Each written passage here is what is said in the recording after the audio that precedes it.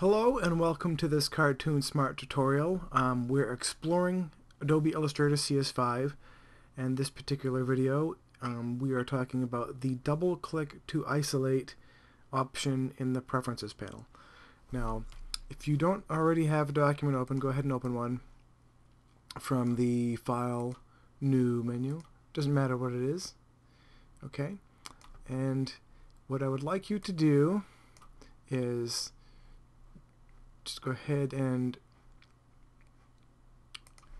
drag out a couple of rectangles, maybe like 3 rectangles. I'm going to make these a little bit prettier. I'm holding down Shift, clicking on each one of them to select all of them, and double click on this swatch right here and change it to maybe a little bit darker than that, something like that. There you go. Actually, I don't like that view. I'm going to put a stroke on it. So click on this for a stroke, and just click right there to make it black. And maybe take your stroke up to 2 points. Doesn't really matter. I just need a few objects together, like that. So we are talking about the double click to isolate. And if you were to go to your preferences panel, it's here on the Mac. On Windows it's under Edit, so go to Preferences, General, and you will see a double click to isolate option right here. Now by default I believe that is checked. So I had you make these 3 rectangles here, but first I want to show you on this guy here. This guy is a group. Him, the stock, and his bubble quote with the text in it. It's all grouped together. So he's grouped. If I want to work on something within the group, I can double click anywhere on that grouped object, and you see how the background turns kind of a lighter color. It's almost as if you're inside a glass dome with him, and everything outside is beyond that glass dome because you're isolated in the group with him. And if you'll notice up here, you will have shows you the layer that I'm actually working on, and then the group inside it. So this is what we're at. It's kind of like nested movie clips in Flash. I'm sure you're probably used to working with Flash if you've been purchasing tutorials from Cartoon Smart for any time, and they're very, very, very, very good. And if you haven't, I suggest you go ahead and do that. Okay.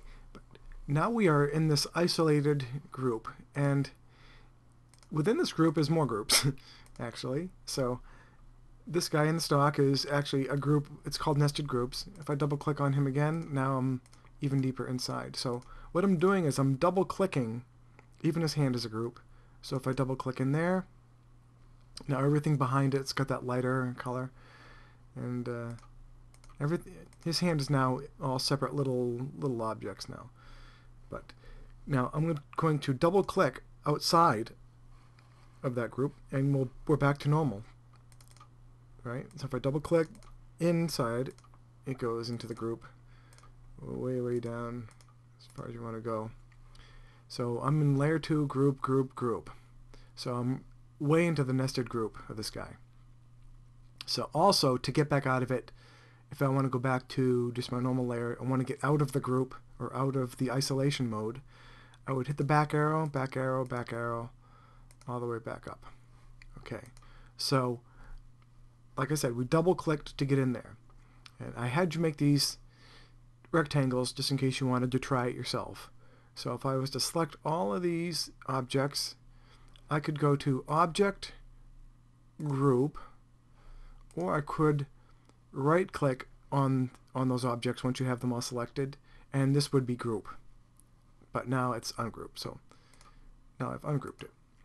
So if I have all these guys, see, Group, double click outside to get out of it, double click inside, and now we're in isolation mode, we're inside that group. So if you go to your preferences, general preferences, now unclick or uncheck double click to isolate, and select that. Now double clicking it's pretty intuitive. I mean, it means what it says. It says what it means. I like to say things backward and strewn around and blah blah.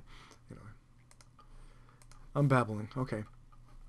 So now, no longer does double clicking get you into the group. However, if you've just noticed, I happen to double click on the text, which is actually live text at the moment. Live text meaning that it's selectable and editable. I have not created an outline out of it yet, and we'll get into that later, of course. So I'm going to click here and get away from that. So, but say you still want to enter the group, you still want to enter isolation mode into the group, you can still go isolate selected group by right-clicking anywhere in the group. Right-click, isolate selected group. Now you're within that group, just like movie clips in Flash. Same thing. Actually, you know what? I just noticed. Right-clicking, let's see, is that grouped? Okay, I can still isolate selected group and get in there. So now if I right click outside of it, exit isolation mode. So I'm completely out of it. Now, when I have this group selected, there is supposed to be an icon up here in my control panel that allows me to do the same thing by going in and isolating that group.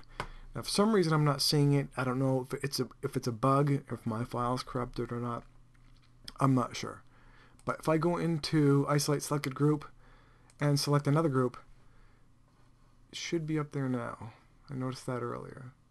Oh yes, this icon right here says isolate selected object. Okay, so now if I go in there, it does the same thing. It goes in and isolates that. I'm going to exit, right click, so I'm all the way out. Now I don't know why that works. It should work regardless of how nested it is. I think anyway. I don't know what the deal is with that. But if you encounter that little bug where you don't see the enter isolated group, then just do one of the following. You know, if you have you can just right click on it. See, double clicking outside of it doesn't do it either. Exit isolation. So by default, I like to just go ahead and choose the double click to isolate option. That's just how I work. It's easier for me. See, double click in, double click away from it to get out. That is pretty much all there is to that. Like I said, I had you create your rectangles just in case you wanted to try it, because I know you probably don't have this open at the moment. And I will probably include all the stuff that I use in demonstrations. I will include that in with these videos so that you can play with them, do what you want with them. Kind of like a bonus clip art type of thing with the videos. All right, and if I forget to do that, I apologize. But no, this should be in there. There should be a folder with clip art or something. I haven't figured out what to name it yet. In retrospect, I'll go ahead and put something in later on about that. So that's all there is for this video. Thank you for watching. For Cartoon Smart, I am Brian Zykowski. Thank you for watching.